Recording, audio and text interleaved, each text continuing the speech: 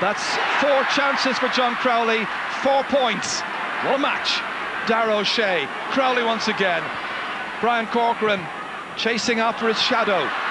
Maurice Fitzgerald, such an elegant player, underlining it again with a simply superb kick from 40 metres out.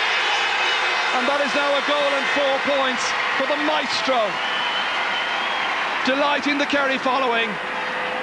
44,000 people, Cork and Kerry fans will, I think, take pleasure in seeing what was a wonderful kick here from a master footballer. Whether you're for Cork, whether you're for Kerry, there's no denying brilliance. Murphy, but again it's Darragh Kineda. Has support here. It comes in the shape of Eamon Fitzmaurice.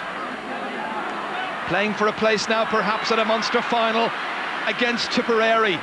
It'll be in Thurles. Last time Kerry versus Tip, 1944. Cork not out of it yet. Kieran O'Sullivan back there to save the day. Pat Hegarty picking this one up from Martin Cronin. A determined look on his face inside towards Alan O'Regan.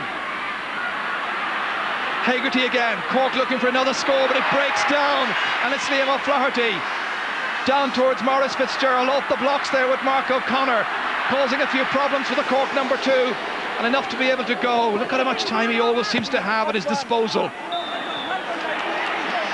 And the decision is going against. It's going to go against